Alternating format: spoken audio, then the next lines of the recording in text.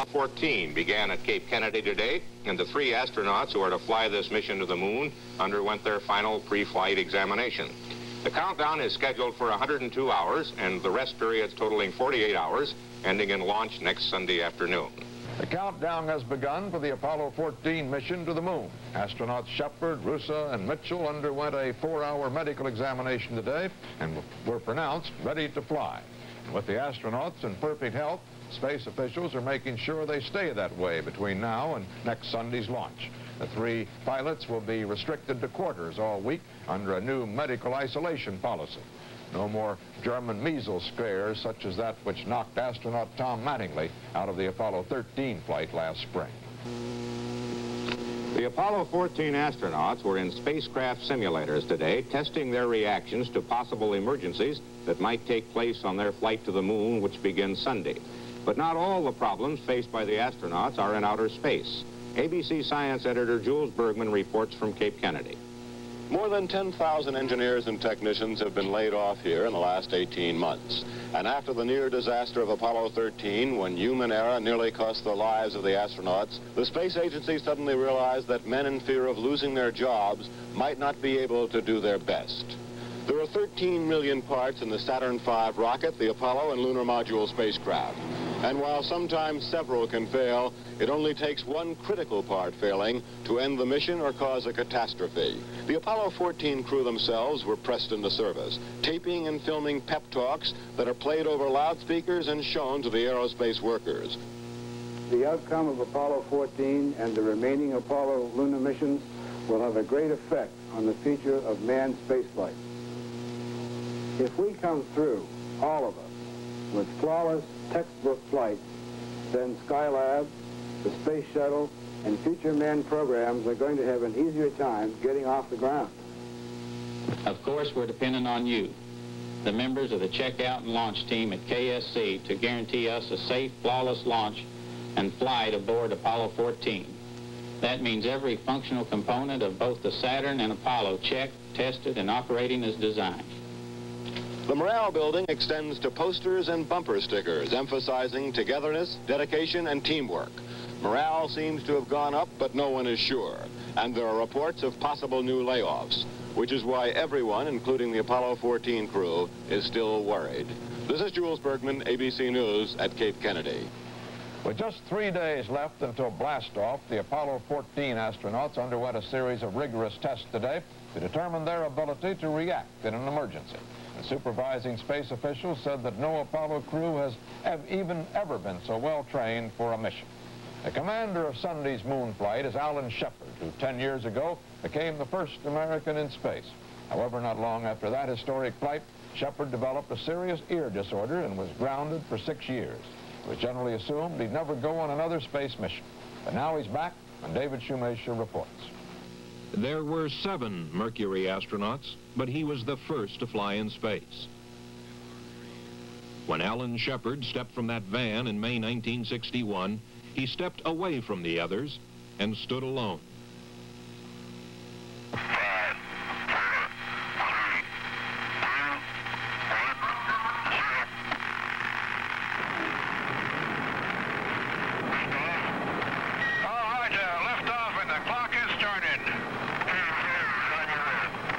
Yuri Gagarin had done it first, had orbited the Earth. Shepard's flight was short, just 300 miles downrange. But to a nation's badly bruised ego, it was enough. Shepard was our first space hero. For a time, the applause, the motorcades, the receptions were for him alone. Shepard set the style for the others, but he was never like the others. And being first increased the separation. Shepard was off flying status for 6 years. He admits it was hard watching others prepare for their missions, hard to brief reporters, and then watch McDivitt and White and Grissom and Sharon and the others pass him by. The astronauts are proud men. The competition is fierce. Shepard admits he felt his ear problem was a stigma, a personal failing. A Christian Scientist, he finally found a surgeon willing to perform a delicate operation, relieving the pressure buildup in his ear. Then he began a rigorous schedule of briefings and study to catch up. To outsiders, it is a mystery why Shepard, safely a hero and safely a millionaire, should want to risk it all now at the age of 47. It was difficult for me For example, in the Gemini days when I was, along with Deke Slayton, we used to alternate as directors of each of these respective flight crews, to be with a crew during the final stages of their training and help them with their policy-making decisions and these kind of things, and take them down and get them suited up and take them to the launch pad and then watch them go away. Sure, there have been difficult times. Same thing in the Apollo program, when Deke and I used to alternate doing the same thing. It's very difficult to want to do that and yet be relegated to the role of helping only someone else do it. So it's been hard. How sure were you that you would fly again? Not very sure at all until recently, the last couple of years. Was there a moment at which you knew you were going to fly, that a decision was made, or did it just grow? Well, obviously there had to be a moment when everyone who had examined my improvement to my physical condition was satisfied that I was qualified physically to go, and this was a fairly long process, a post-operative process of perhaps 7 or 8 months. It was obvious to me that things were improving, and it was obvious that my chances were getting better, so my morale started to improve. I guess it was, you know, the final moment when the doctor said, okay, you're qualified to go, was the time which was the greatest news. Fortunately, the space agency counts down a little better than we do. It's 4 days until the Sunday launch of Apollo 14. The Apollo 14 astronauts, Shepard, Roosa, and Mitchell, today practiced what to do in the event of an emergency. They kept at it for 4 hours, and as each situation arose, the corrective actions they took were closely monitored. As the countdown proceeds smoothly for Sunday's Apollo 14 launch to the moon, there still exists in the minds of many Americans a lingering concern because of the near tragedy that befell the Apollo 13 flight last April. In the months since the narrow escape, space scientists worked to improve Apollo's safety standards. Bill Stout reports from Downey, California.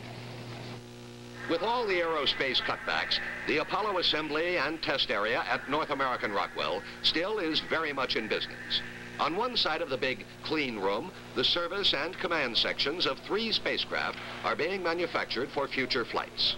This room gives the clearest look at the changes made for safety reasons in the ship due to go up this weekend.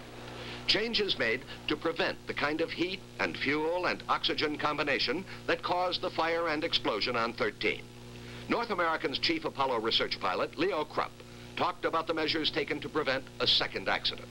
We tried to do that by removing everything inside of the oxygen tank that was combustible. We removed all the insulation from the wires that was inflammable. We even removed all the aluminum parts because we found that in a 100% oxygen environment under high heat, aluminum would burn. We replaced all that with stainless steel. We took all the wires and encased them in stainless steel conduits, sealed them off on both ends so the wire and its insulation for the various metering devices that we have in the oxygen tanks would be completely isolated from the oxygen environment. They hope to avoid the problems 13 had in getting home after the accident, when the power supply, oxygen supply, and water supply all were driven dangerously close to the minimums for survival. They have added an extra oxygen tank and 5 one-gallon bags to store water which otherwise would be tossed off, and they have put in a storage battery, the same kind motorists everywhere are used to, except it's bigger.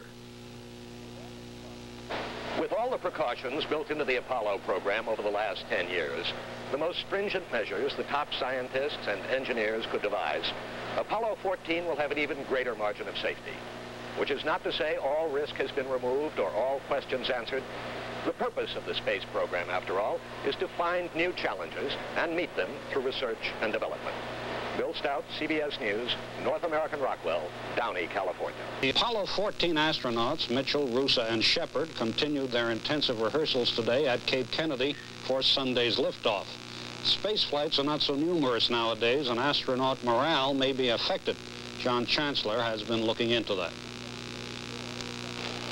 For anyone who has come down here before to cover a space shot, things look pretty much the same. But this time, there are some significant differences. May we have your attention, please? The following is a brief message for all KSC personnel from the Apollo 14 mission commander, astronaut Alan Shepard. Apollo 14 launch day is fast approaching. This is a device to boost morale. The cutbacks in the space program made some of these workers uneasy, so this tape is played 3 times a day. To the best of your ability. The morale campaign includes everybody at Cape Kennedy. In addition to the recorded message, 12,000 letters have gone out to employees from the astronauts. Booklets and pamphlets have been issued, and, in NASA terminology, a motivational film was produced.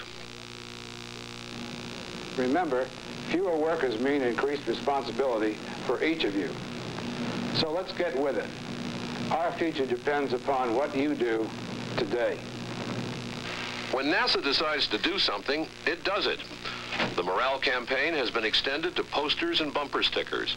NASA officials say it has helped to give the workers a feeling that they are, in fact, connected with a moon landing. Alan Shepard himself, the commander of Apollo 14, was worried about the effect the bad morale might have on the people who put all the parts together. They are, of course, immensely, critically important to the mission.